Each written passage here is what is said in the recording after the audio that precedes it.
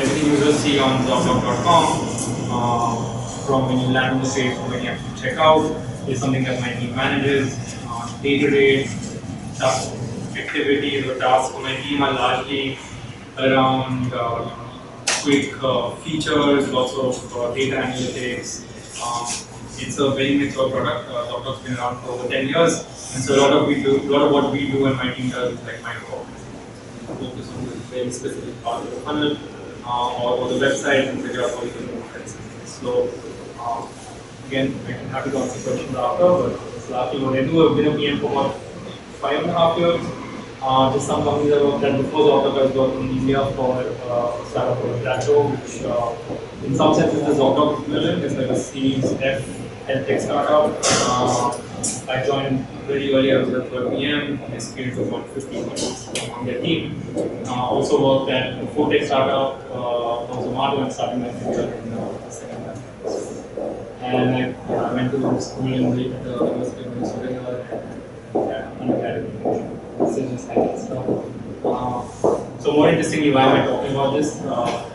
When I was called on to talk, I actually didn't know what to talk about.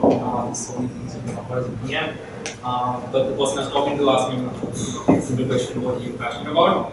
And so it was pretty easy to figure that out. So I've built products across 4 emerging markets, and I'm super passionate about it. So I think it's a great opportunity for you guys to kind of understand how a lot of these markets are wired, how to think about them, and it's something, having spent so much time there, I grew up in India, I feel very passionate about it.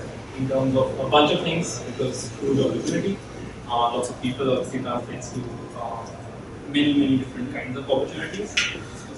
Very high-impact problem statements. So the most interesting thing you do as a PM is you will fixate on the problem. Which means that it could be something as simple as improving the rate at which people become healthy, or introducing a new product. So there's like a spectrum of problems all coming to the good algo. But that's where you get the kick of product management, is that you start to fixate or obsess about the problem. And because it's such a big part of the world, with so many problems, you always find this problem. So I feel very strongly about the kinds of problems that are on offer, and I will talk about that. And then again, it's difficult but rewarding. So anywhere in the developing world, in some sense, you don't have the kind of infrastructure support. The teams you work with are slightly less experienced, so the day-to-day is slightly harder. But the payoff of doing that hard work is slow. So these are some of the things that make me excited to talk about what I'm going to present today. And so just some preliminary. So I was trying to figure out how to sort of focus this session.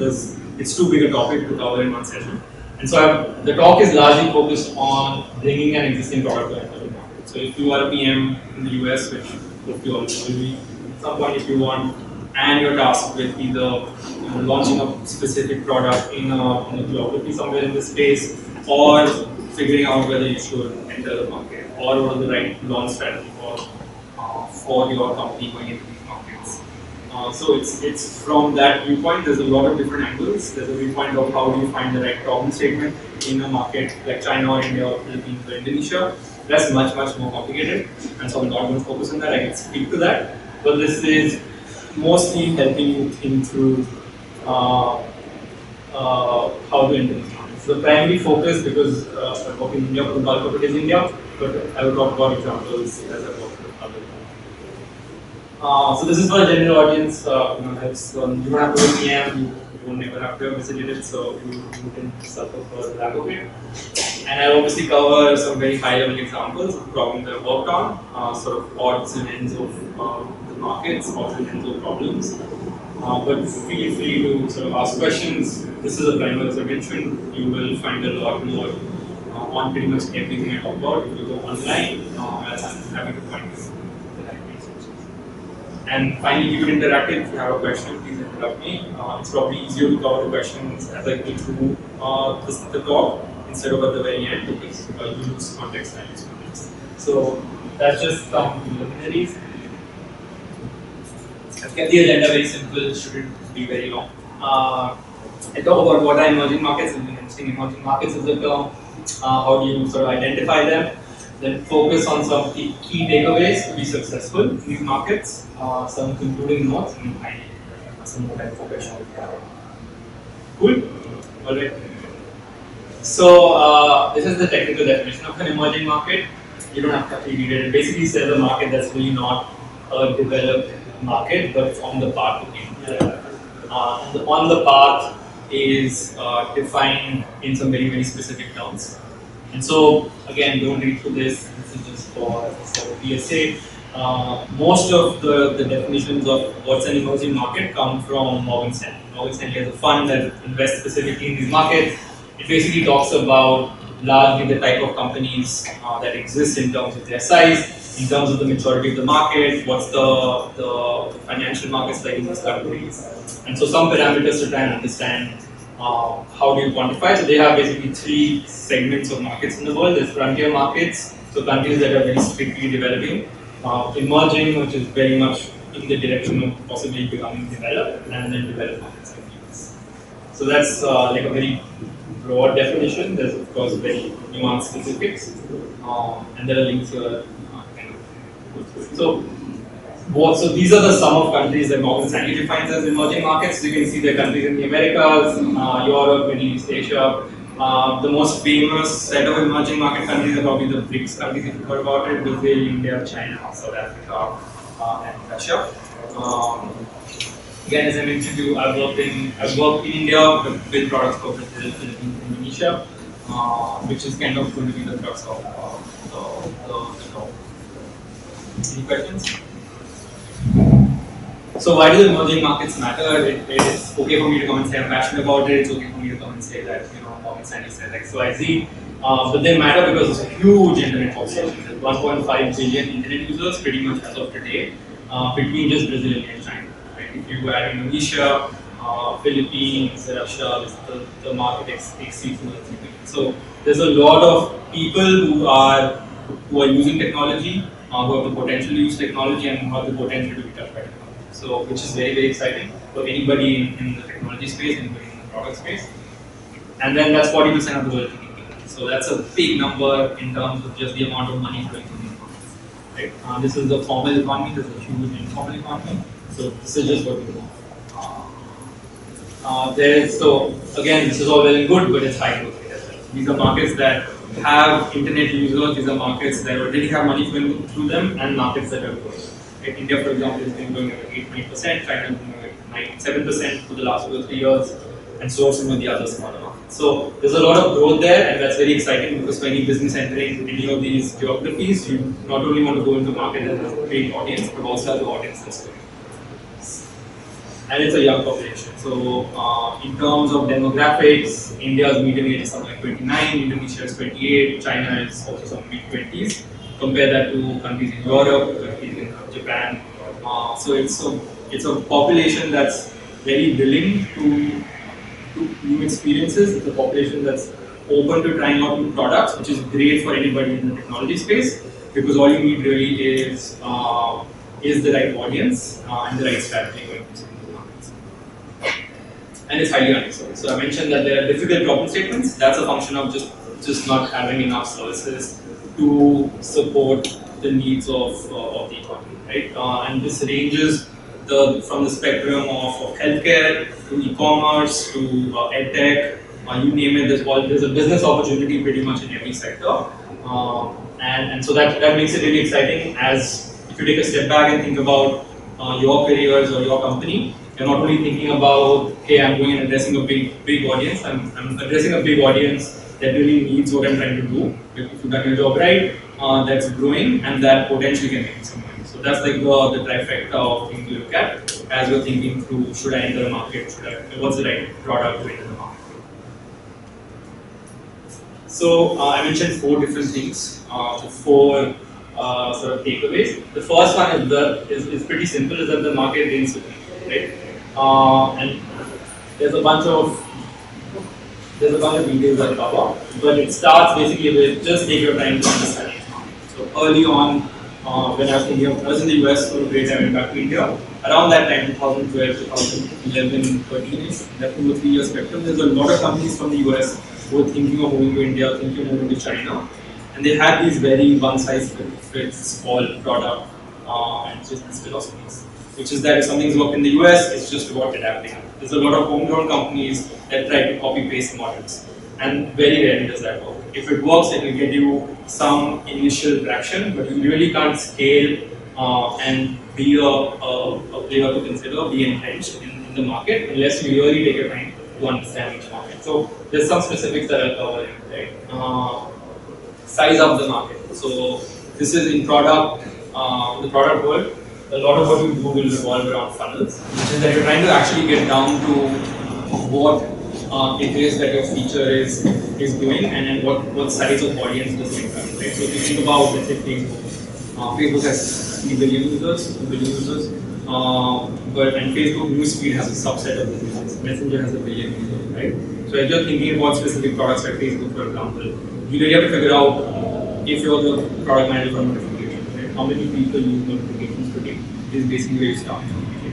Anything you do is either moving that number forward or lower, depending on what kind of product you're doing. So it's really important to try and understand what is the size of the audience. This is used very interchangeably in terms of like total addressable market, market size, market opportunity. But it really says that more people doesn't equal more users. Right? There's a lot of nuance to understanding who are users. So spend that time to try and understand more users. A quick example of this is the fact that internet penetration in countries is very, very different. So you should know that right off the top of your head if you're thinking of going to Indonesia or Philippines. Second most important thing is size of your competition. Most of these countries have incumbents in most of the standard spaces. There's a health tech startup, there's a ed tech startup, there's a food tech startup. So the vanilla fields or sectors that you imagine probably have an incumbent, which you should at the very least. Okay. Again, these are mental models for you to think of. It's a list. Okay. The weights for each vary depending on your object. I mentioned this already. Understand internet mobile penetration and usage trend. Usage trend is again very, very important. I'll speak to that separately. But it's not enough for people to have a smartphone, right? It's do people who have a smartphone use apps? Do people who have smartphones spend more than 20 minutes a day, right? How much time do they have? Where do they use their smartphone? These are very important things as you try and think of, let's say, a lifestyle business versus a healthcare business, right? Versus a e-commerce business. So take the time to try and understand some of this nuance. Infrastructure support. So again, this is very, very underrated. Most people don't think about it, which is that if I go into the country, how easy is it for me to set up my subsidiary, right? Can I understand the lay of the land there? A very good example is in Brazil, for example. Infrastructure is really, really poor. And so if you're thinking of a logistics business, if you're thinking of e-commerce startup, you really have to actively think about what is the delivery time you can offer, because the delivery time outside of Rio and Brasilia and one more big city are really bad. You really can't get products in and out of the country because there's a huge lead time coming from the ports of Brazil to the cities of Brazil. Right? So there's examples in the agri-tech space, in the food production space, where this is a real challenge for not just Brazilian companies, but for companies who are looking to enter the market. So that's the nuance of Brazil. There might be different nuances of different markets. For example, if you go to Indonesia, the biggest rideshare startup is a company called Gojek. If you've heard of it, Gojek is a bike share startup. You don't have taxis in Indonesia, you have bike taxis. So that's a nuance of the market. That's a function of how crowded Jakarta is. And that's a function of how people move from place A to place B. So, and again, that's a function of just the population, the support services and offer. So take the time to try and understand some of that, because it's going to influence a bunch of things as you try and set up your office and start launching. Again, this is another big question, which is not just tech, but also product related, which is that if you're going into Indonesia, for example, you will work there. If you're going to Indonesia, you probably have to support Bahasa, which is the language. Right? Even into Brazil, you have to support Portuguese. Now, it's very simple to say that, so I'll use a translation service. A lot of companies outsource to a third party which translates everything. But when you think about what your technology teams have to do, you really have to now support 2 different languages, 3 different languages. Right? That's got additional overhead. So if you're weighing 2 markets, let's say, preferably go for the English market if your product's not really mature, if your business is not sorted, if you don't have the kind of margins that are required to make it work in so many markets, because localization is not easy. And the flip side of localization is if you go to a local language speaking audience with an inferior product, you're not getting the second chance. People are probably, unless you're serving a very, very critical need, the tolerance for how good or bad your product works is really dependent on the kind of need you're servicing. Possibly if you're in a healthcare space, calling a doctor in the middle of nowhere, it doesn't matter if you're not translating. But more than likely you're in a metro city with a lot of people, with people who are smartphone or technology aware, they're not going to cut you slack for not translating or not having large parts of the website translated or have now. So think of just the dynamics of the market in terms of what is the type of audience you can reach and how, and the cost it incurs to you as a business. So consider population density. This is a very sort of minute point in the sense that if you're trying to build marketplaces, if you're trying to, let's say, if DoorDash tomorrow goes into China, right? Then you have to think of what is the ecosystem of restaurants that I service, and on the other side, what's the ecosystem of consumers that I service? Is there enough critical mass if I onboard, let's say, 100 restaurants? Will I have enough consumers on the other side in a specific locality, or will I just get 2 restaurants in a locality? There is the notion of critical mass. So you always want to make sure that if you're running a marketplace business, which is basically a lot of companies today, you really need to have the illusion of completeness of supply, and so really think through some of these dynamics as you even like create a mental model for whether you should service the geography. It's again very dependent on the type of business you're working. It will change from sector to sector, but it's something that you shouldn't take lightly simply because it's going to be success or failure on day one. Imagine opening up DoorDash and seeing one restaurant. No one's going to work. It doesn't matter. It doesn't matter how many consumers on the app, you need to make sure that your locality, which is where your audience is ordering from, gets enough choice. So choice is very important, and that's a function of density on both sides. I'll cover after sales and onboarding slightly in a different part of this, but it's very important to think about B2B versus B2C. Are you consumer business? Are you business?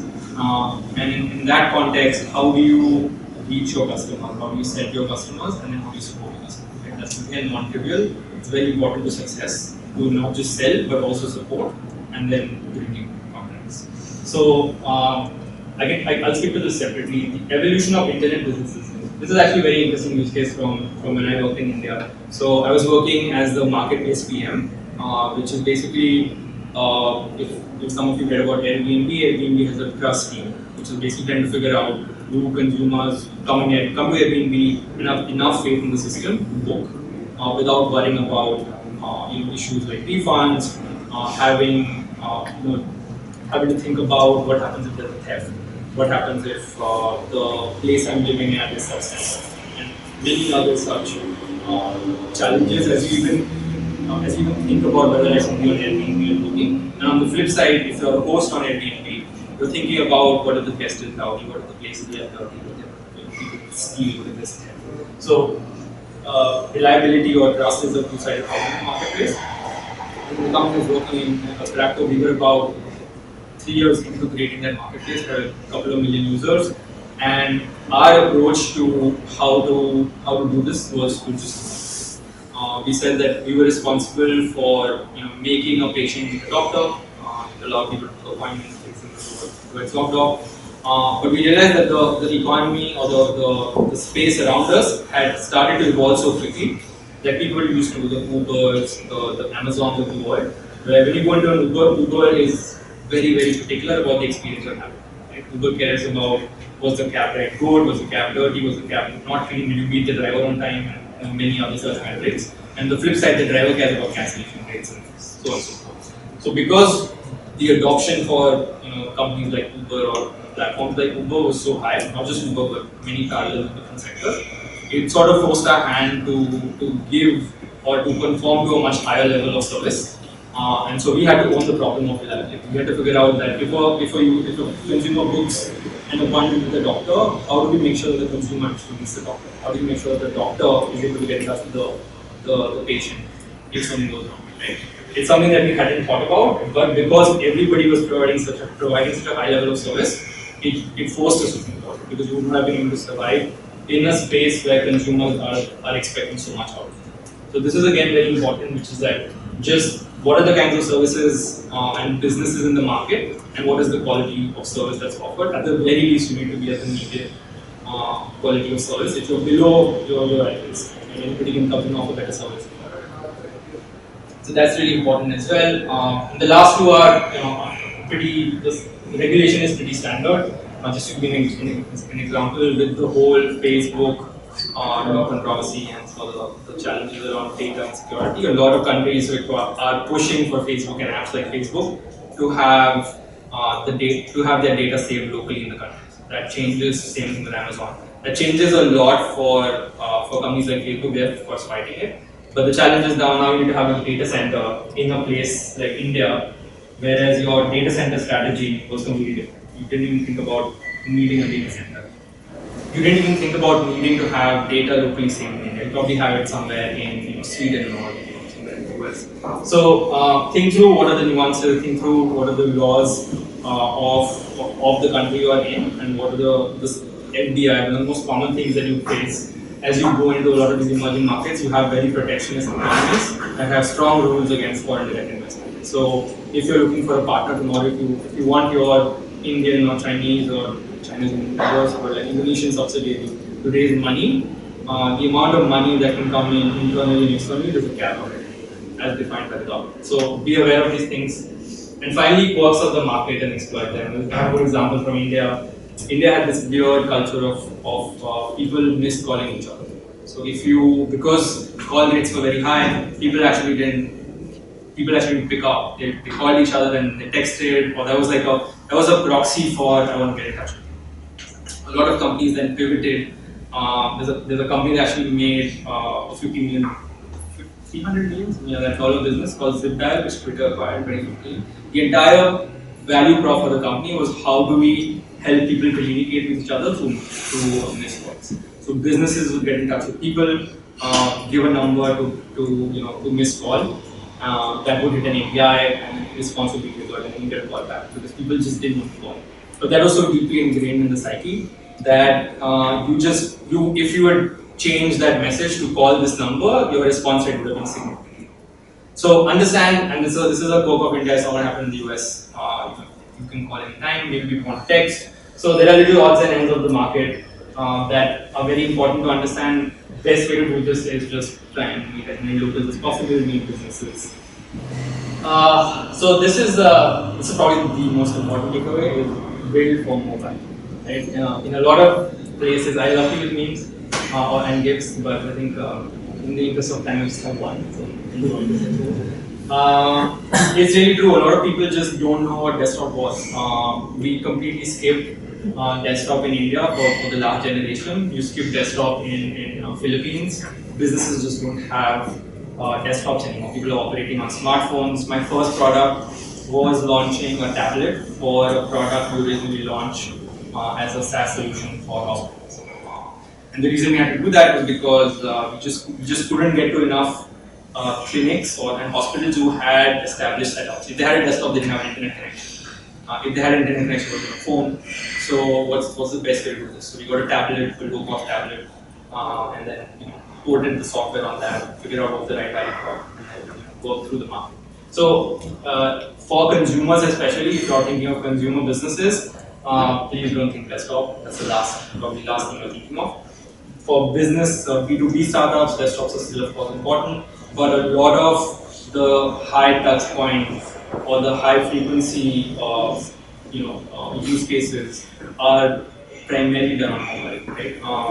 Google Calendar, for example, is so predominant. If you're in some way hoping to set up a sales call with someone, people are so intuitively hooked on to checking calendars.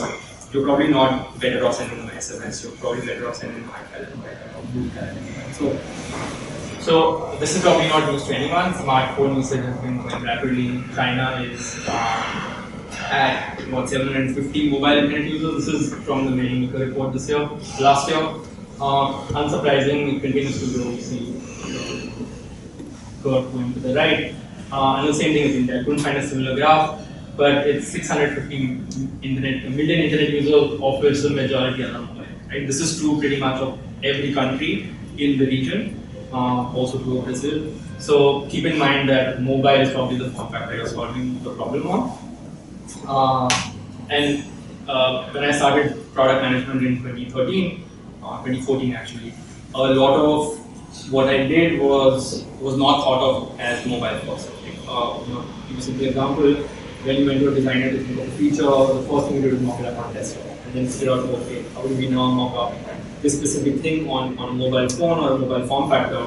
That's completely changed. We have mobile-only solutions, mobile-only apps, and that's reflected by just crazy growth in mobile penetration. Right?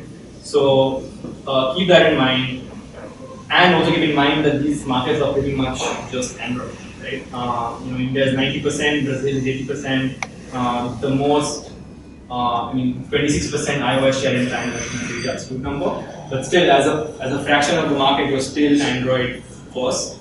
In a lot of geographies, if you think about specific metro areas, it's absolutely predominantly Android, right? So don't underestimate, or don't think that your iOS app, which is working great in the US and Europe, is going to work one for one. There's ways to do this. You can build, HTML5 apps. You can spin up a quick Android app, but just make sure that if you have an app-only strategy, you are aware that it's an Android market. And of course, this is largely aided by extremely cheap data. India has insanely cheap data. A lot of other countries relative to the US also have very cheap data. China is much cheaper. Indonesia, Philippines, couldn't find on the graph, but again, still cheaper than what you're seeing. So internet penetration is not only good, it's also backed by cheaper data packets, which means that you can actually use online services on your devices.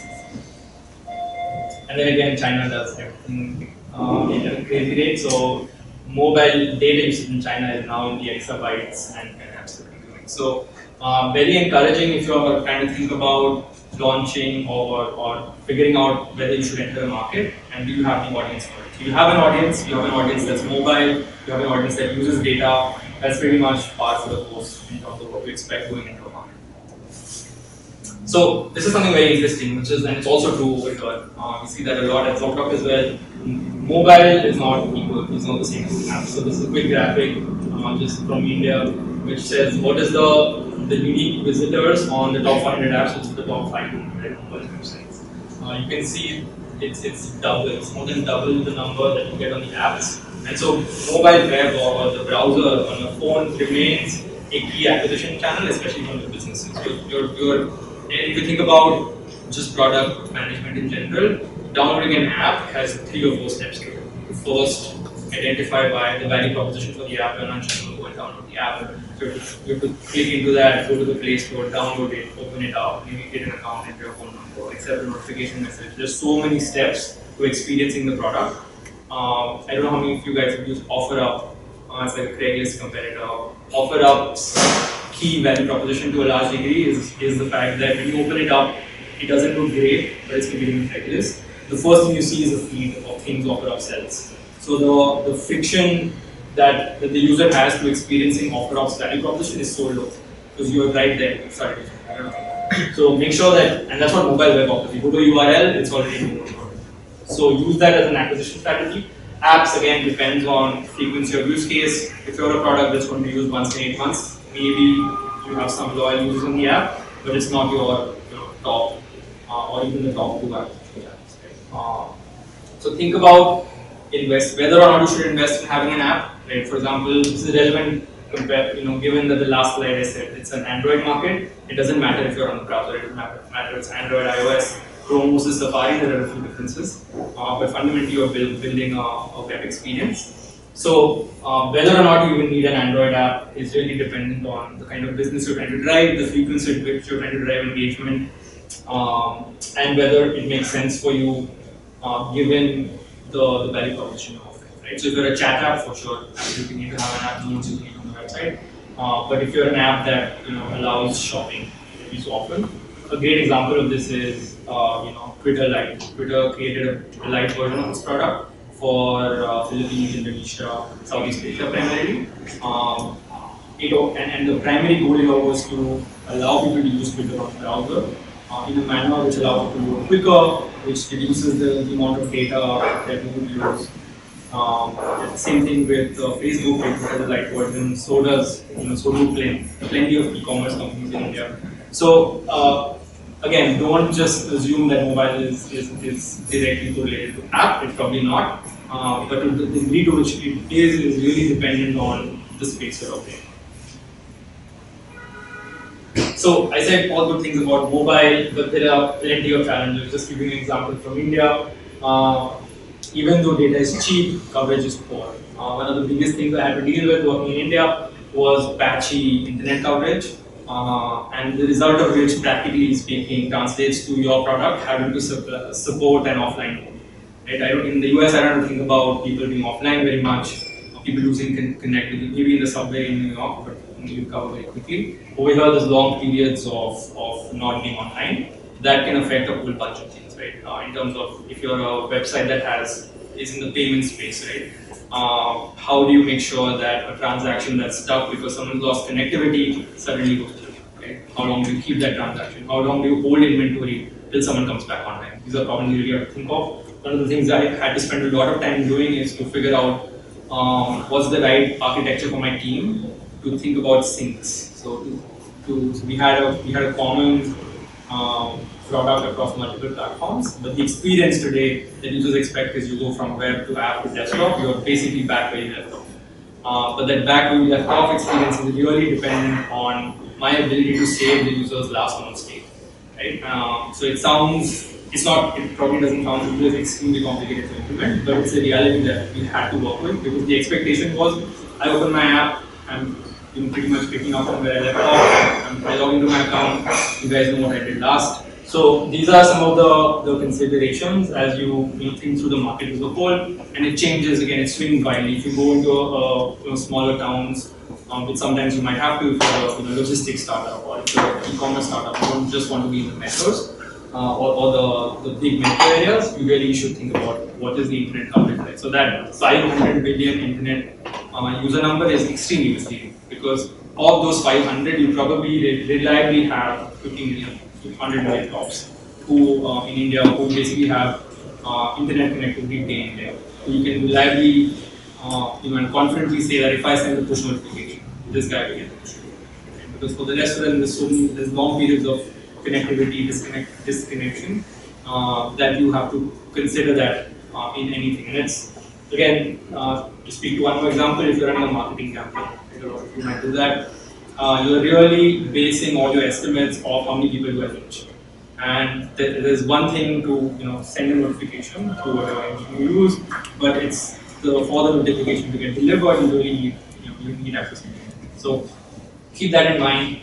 Internet speeds are inconsistent, and product I already mentioned offline, but very interesting set of products. Google has this fantastic initiative called the next billion users. So I advise you guys to check it out. Google builds a bunch of products for different use cases, largely centered on acquiring users who they wouldn't ordinarily get. So this is everything from translation to providing more internet access to, in the case of YouTube, coming up with an offline mode. So they realized people have patchy internet connectivity. So when people were online, people went and saved or downloaded videos, which wasn't available in the US. It wasn't even required because people were streaming.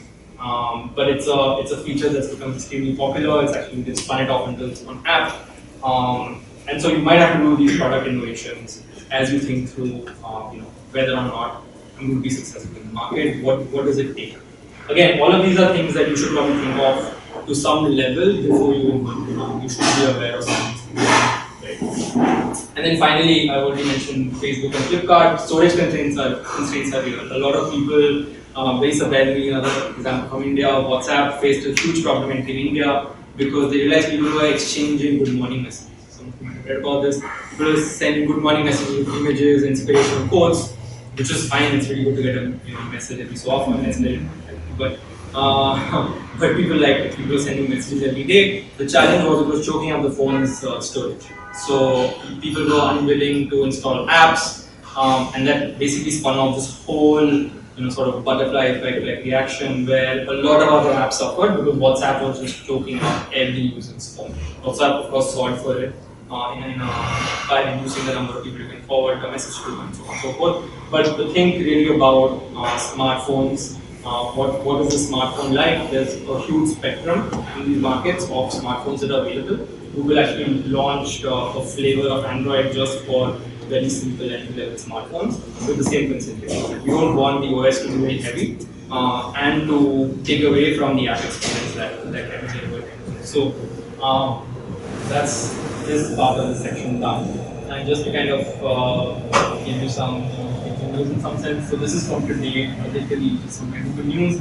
And I found this news headline. So Netflix is testing a mobile-only subscription at basically half the price of its regular subscription. Mostly driven by the fact that people are just not downloading apps to the extent that Netflix would expect given the price point. It's really a cost benefit. Netflix charges much lower than it does in the US, but it's still a higher number than people are calculating. So a low cost plan, mobile only simply because people are using just that form factor. And so companies are adapting to some of the challenges they're facing. Third very important thing is the plan for monetization. Right? The big learning for me working in all of these markets is that making money is very, very hard. It's hard in general, but it's really hard as a business, an internet business or an internet startup in almost all of these markets. Maybe with China being a slight exception. So I put down some numbers here. I already mentioned that markets are hard to monetize. These are some of the biggest startups in their own space in India or Southeast Asia. So Zomato is a huge food tech startup, like 30 countries. Paytm is India's largest digital wallet and online bank provider. It has 300 million, 200 million accounts. Flipkart is a company that Walmart recently acquired for 17 billion. And it's the biggest e-commerce company. Grab is Asia's largest ride-hailing startup that basically acquired Uber Southeast Asia. So just look at the revenue numbers. Zomato is at 74 million. They have a burn rate of about 11 million. Paytm has 480 million. Their losses after tax are half of this. They lose $200 million roughly on a base of 280 million. Right? Flipkart is 3 billion. Just to give you some context, I got some numbers. Zalando, I don't know if you've heard of Zalando, is Germany's biggest e-commerce startup, made 6.1 billion stock. Right? That's massive. Germany's a much smaller market, but just the amount of money they make. Etsy has office right there in Brooklyn. Etsy is so small, most of food person never use Etsy. Etsy made 600 million last year, 604 million in 2018. And you're comparing this to companies that have in the order of at least 100 million. All of these companies are at least 100 million. That's many. So this is massive scale, but you're struggling to monetize. And a lot of these companies are pitted against some competitor or the other. So it's either a 2-way, 3-way, 4-way race, mostly 4-3, of one VC investing versus another VC investing, and a land grab in terms of trying to get consumers. So which is really good. But as a new business or as a product lead or a growth lead for the market, you're really thinking of, hey, who am I incumbent? How can I make money off of my user base in a market where these guys are spoiling people.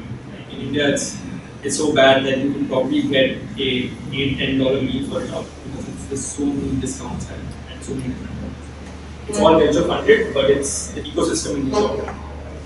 So just be aware of that. And then just as a side note, right, I mentioned India has 500 million users. It only has 50 million monetizing users for government purposes, of which 10 million are realistically the set of users who actually make anybody. Right, so it's a country with a 1.3 billion plus population, with roughly 500 million users, of which only 10 million. That's your fund. A huge population, of which realistically, if you're entering the country today, you can't be thinking beyond 50 million. There are startups with $100 million in VC funding who are just not able to push the envelope on who they can monetize. So be aware of that from day one, because the the big pizza. So just to give you a sense of how much these guys charge, Spotify charges $13 a month in the US. So 1.67. They just entered India. Netflix now charges half based on what I just showed you. Amazon is insanely cheap. Again, $12 or $13, about $2 a month here. So the premise behind why you're in these markets needs to be very, very clear. Most of these guys are in for growth, so they're willing to subsidize the cost of subscription. They have huge moats in the form of either revenues or money, and in a long-term view of the strategy they're thinking as they go into the market. Right? Netflix has original content, Spotify has a ton of again original content and partnerships, Amazon Prime also. So don't oversimplify what it takes to make money. It is a challenging problem, and it's something that you should probably know at the outset, right? So some guidelines to how you would monetize is first get a scalable business plan. Right? Just make sure that you don't have a business plan that is just focused on getting the first million users. Right? It's easy today in the markets that that these countries are like to get a million users. It's very it's really difficult to make money on million users. So work really hard on this business plan and focus on who you're going to monetize. Are you going to monetize consumers? Really think about it because think of companies with billion-dollar watches subsidizing pretty much everything, and you walk in, let's say, tech or food tech startup, charging $2 per order. For example, let's say Uber Eats. Uber Eats actually great company. Uber Eats charges about $4 for an order in your neighborhood. You would probably get a whole meal for $4 in India, including your delivery, the cost of it. So, also very interesting fact, Uber Eats had to sell their India business or is in the pipeline or in the process of selling the India business to its the biggest competitor. So, we have about $1 billion. Simply because the challenges of making money from consumers are very, very real. Uber's already making money on the driver front. They probably can't afford to do it on another front as well. So really think about who is the audience you're monetizing. B2B businesses are much easier to monetize, but also much harder to scale. So there's different challenges, which I'll talk about in the next. So who is your comp? So I mentioned, which is that who are you comparing to? If you're a consumer business in a space like in a country like China, for example, Alibaba is insanely popular, very, very affordable. Alipay is like a go-to model for how you pay. So if you're a payments business, you probably can go in. If you're relying on, let's say, WeChat's platform to build a service, WeChat has an ecosystem around itself, then you're really thinking about WeChat is going to a large degree dictate how much you're going to get out of those transactions. So you really have to be conscious of where you're operating, how much you can charge, given who the big players of the market are. And you can't go and set your price point. A lot of this is about pricing, but the big takeaway is that it's about the business model. It's about who you charge, in what form, in what shape, and at what stage does your business become EBITDA positive. A standard B2B or even B2C startup business plan in some sense, or a business model is to not charge consumers but charge suppliers. So you try and aggregate suppliers. It's what a lot of marketplaces do, and you charge commissions off of them. Again, this is really easy. This sounds really easy, especially if you're servicing a need. It's like doing medicine delivery, like capsule. You go to a small city, you aggregate all the pharmacies.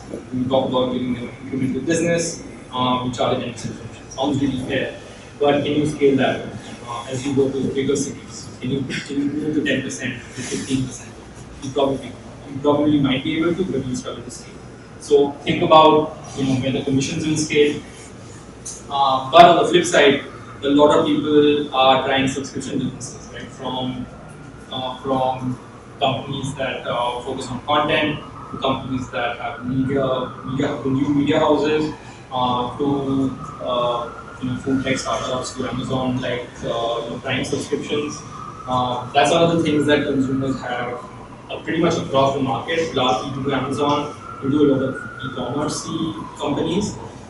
That's a mental model people are now a lot more comfortable with, at least from what I'm seeing.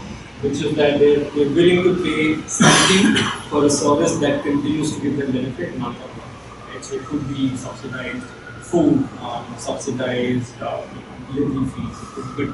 But this again, the caveat is it only works for high frequency services. If you're a service that people are going to use once a month, let's say you're a Sam's Club like service, people are not going to Sam's Club every day. Very unlikely that people are paying money for a subscription in a market like India or in India. So be aware of that as you think through how you're going to scale your business. And of course, all this boils down to including economics, which is pretty much what we should do. And then I mentioned this in passing, but just so this is driven by what your goals for entering the market. Like, why are you going to Southeast Asia? Why are you going to India? Why are you going to China? Why are you going to Brazil? There's definitely a business goal. Most likely, it's helping user growth. To make sure that you understand if it's user growth, how much runway do you have to turn the business into profit? Right? How much? What is your mode? Test acquisition strategy. So consumer acquisition is non-trivial. It is a playbook for consumer acquisition across the world. People use Facebook, people use SEM for online channels, offline advertising. The efficacy of these solutions varies widely by company. We find in a lot of places offline advertising is not particularly popular. You just don't get the return on investment that you expect. Right? And Facebook ads are more expensive. Figure out your distribution channels. If you are any kind of supply-driven company, you need to have a good network of distributors across the country to be able to deliver a level of service. Again, goes back to people in different countries expect different levels of service. That's dependent on how good your distribution channel is. Can you get goods to people in time, and how people will be happy. So making those relationships happen, super important. Again, vendors and partnerships. Can you go track your way to any kind of growth, or like quick growth based on people who have common interests. And finally, this is again probably something I can't emphasize more, is that it's very difficult to change the price point in any of these markets once you're there. If you're charging, let's say $2, and Netflix is charging, for example, $7 for their standard subscription, it is going to be very, very hard for Netflix to change that $7 to $12. The US subscription, right? They can be able to move it up by $1. So the best thing I've seen work in a lot of these use pricing here. Netflix does that really well. They have a baseline subscription, now you're seeing something even cheaper. They have a gold and silver-ish kind. It's a very SaaS or B2B mode of thinking, which is that you have different levels of service, different types of product based on who your audience is and what they're willing to pay. So that's a good strategy going in, because once you set a price point, the market normalizes around it, no one's willing to go up. There's going to be resistance. And I mentioned tech over here because it's a very, again, as a PM, it's a very non-trivial problem statement. You have to support a ton of players. Think of you launching a business on day one, the business charges, let's say, $4. Right? You realize 2 years later, you scale up, you're going to go to $6. Some of your customers from very early on are going to refuse to move. You build up enough of a base of customers that you can't afford that much. So now you need to support $4 and $6. And 2 years later, you probably move to, let's say, $8. If you're still supporting $6, maybe you make your first set of users go to from 4 to 6. But then this can get complicated pretty quickly depending on the audience size. And so now you're having to support different price plans, your account manager, sales team now is thinking differently based on different tiers of customers.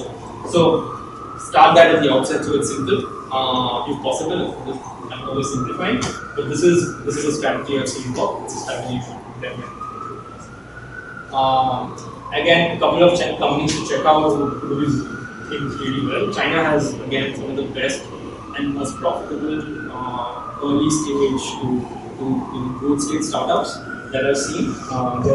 There's a company called Guapo, which is like a online telemedicine. You use Zocdoc, online healthcare. So they're for a lot of that part of the world. These companies are essentially creating the playbook about how to do products and how to monetize products. So if you really want to think through the Chinese customer, the Chinese audience is far more willing to pay than most of the other countries in this entire cohort of markets. So that's a good example for anybody who's trying to figure out, hey, how do we make money in an internet business? WeChat, Bravo, Zongyan, which is an insurance company, Alibaba, and they've all somehow figured out a playbook that works. So of course you can't duplicate, but it's usually a lot of ideas and very so that's what I would do if I had to figure this out. And then finally, almost at the end of this, is to leverage capital. There's got to be some fund having billions of people, and there's got to be there has to be some change, or there's a potential for some change in your thought process as you work in economies where labor is cheap. So, to give you some numbers, the cost of hiring an entry-level sales or ops associate is pretty much as low as $4 or $500. In the US, it's significant. It's probably 8 times, 6 times. So you can easily hire people. There's a little bit of a cost associated with training these people, but the demographic dividend is on your side because there's people who are available for cheap, they're educated, and they're young, so they're willing to work. So that's something that you can totally leverage. And so this is very important, which is that if you're, again, let's say again, like I mentioned at the beginning, this talk is really centered on most of you guys being product managers. They're all looking to move your respective businesses into some of these markets. When you go into a market, you should have a starter strategy.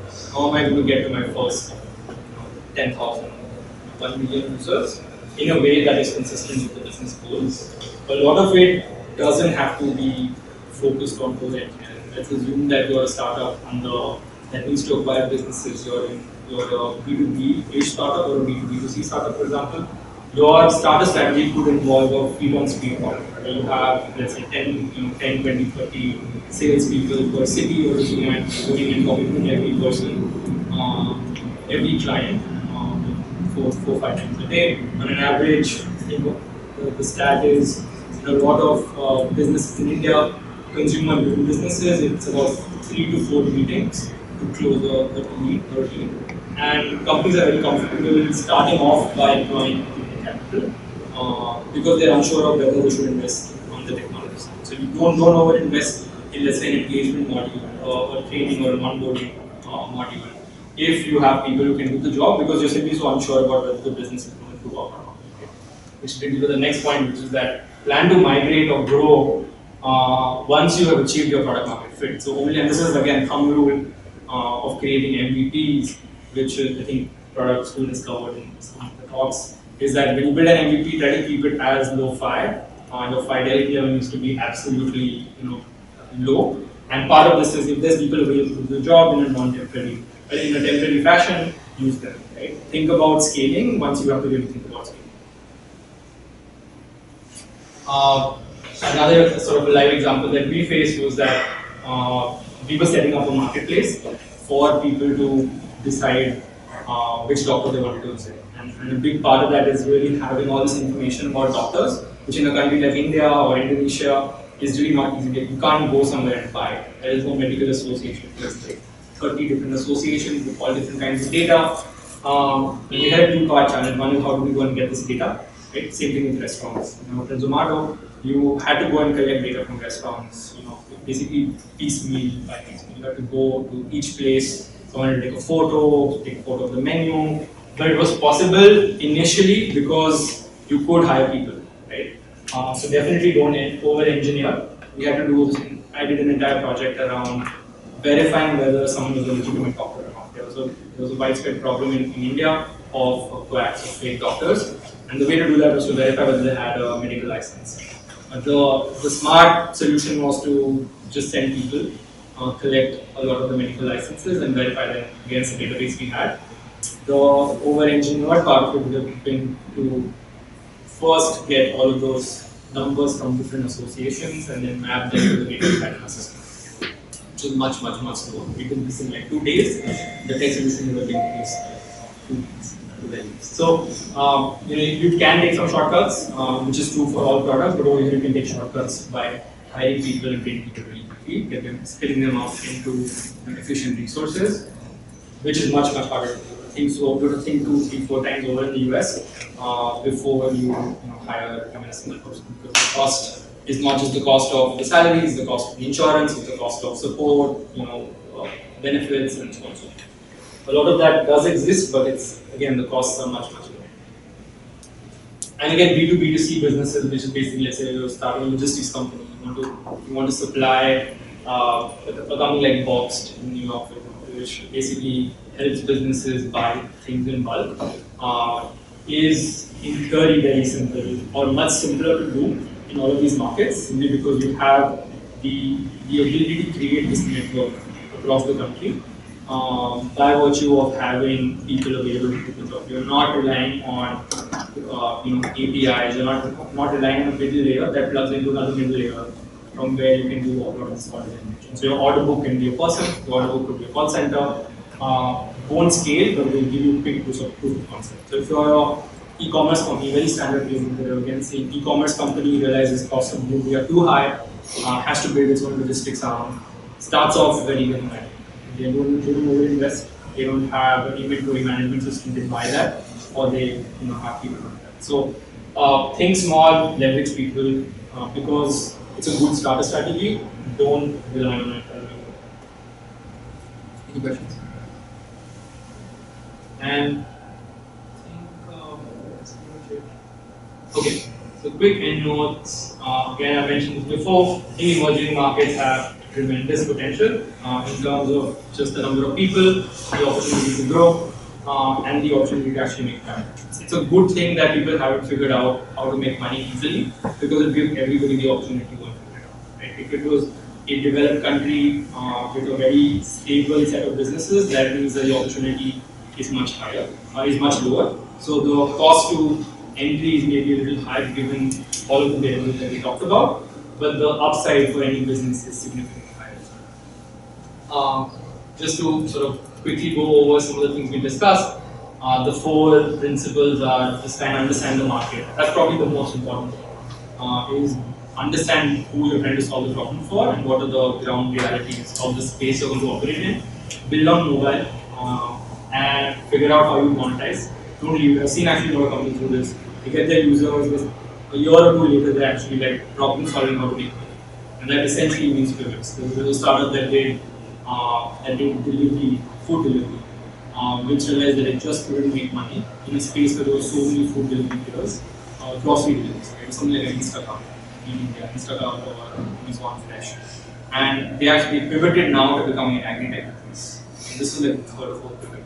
They pivoted to being a back-end box-like business for businesses, and they pivoted to helping farmers, and now they're like for agri-tech. So that's a painful process. If you can probably preempt a lot of that, I think you through. It's not going to succeed, but you should have some thoughts on it, and you should start testing it out in the market. And leverage human capital. There's people available. They're skilled. The percentage of university graduates is surprisingly high. And in absolute terms, you will not have a problem getting university graduates. So make sure that if you have a problem which you can throw people at, use them. That's totally nice. And then finally, I mentioned I'm excited about the market. That sounded very vague. Some of the sectors that I'm excited about in general are sustainability solutions. The problem with a lot of these countries is India probably at the center of it. China is doing much better job, but Indonesia, Brazil, Philippines, a lot of countries in the Middle East is urban areas. It's unplanned city building, which has a ton of problem from the challenges of bad air to garbage to water pollution problems to just basic infrastructure issues. So you have a bunch of problems to address going into even metro areas, and that's a huge opportunity because no one's really doing it. So sustainability solutions. This is just an example of supply chains. Supply chains are not thought of as having to be energy efficient. You make money when a business goes green. That's a proven fact, which none of these markets have really. It's not part of their game. So if you're thinking about it, it's definitely a huge area of opportunity. Because think of it's essentially the fast food and hospitals. But like there are the fast food chains make people unhealthy and the hospitals. So it's as we discovered today, we were looking at putting a map on our pages, and Google has these bots. They have people who spoof. They have software that spoofs these people to try and figure out if the website is performing. So they have to figure out whom to rank where. And we're very, very worried about the fact that the bots or the robots Google sends to a website actually qualifies as a native or as a legitimate user for the Maps API that Google charges per person. So I don't think that's the case, but it's a good example to make sure that you have a bunch of people who are thinking in an extremely capitalist way, exploiting the market economy. That also on the flip side creates the opportunity for services that are solving for what they're doing. NBFC lending, so I didn't talk about specific sectors, but finance as a sector is huge. The ability for small businesses or individuals to get loans is highly underexploited. Banks actually don't reach large parts of these countries. Little banks are extremely effective. So that remains an opportunity just because the reach is just not very handy. And then micro mobility. This is something you see in the US as well with City Bike or with Lyft, with Scoot. And that's a trend that Gojek kind of pioneered in the Philippines, but that's something that we're seeing pretty much across the board. That's pretty much it at time check. So